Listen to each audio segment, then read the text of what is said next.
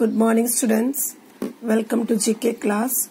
Today we are going to learn from the unit science. First topic, measuring instruments. So what is the use of these scientific instruments? They are used for viewing, displaying, recording and measuring. The ending of their names, from that you will get a clue about their function. Meter shows that the instrument is used for measuring. What is it used for?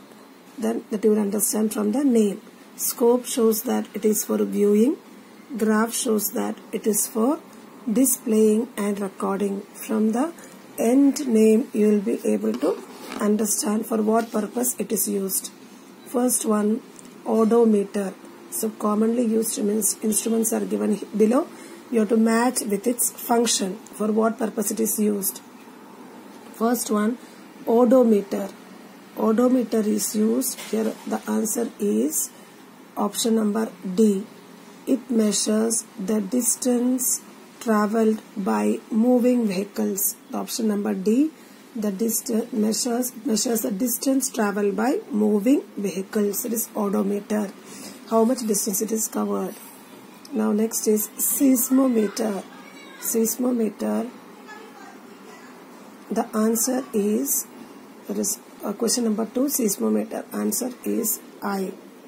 Measures the motion of the ground. That is about the movements that is taking place in the ground.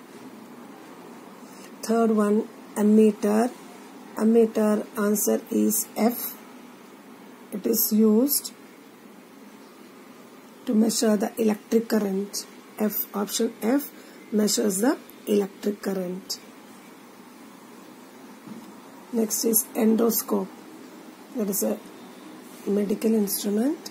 Endoscope, the answer is A.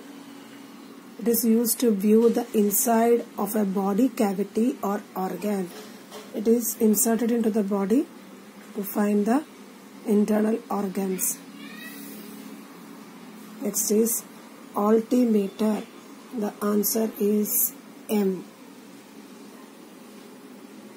It measures the altitude above a fixed level. To measure the height, altitude, altimeter is used.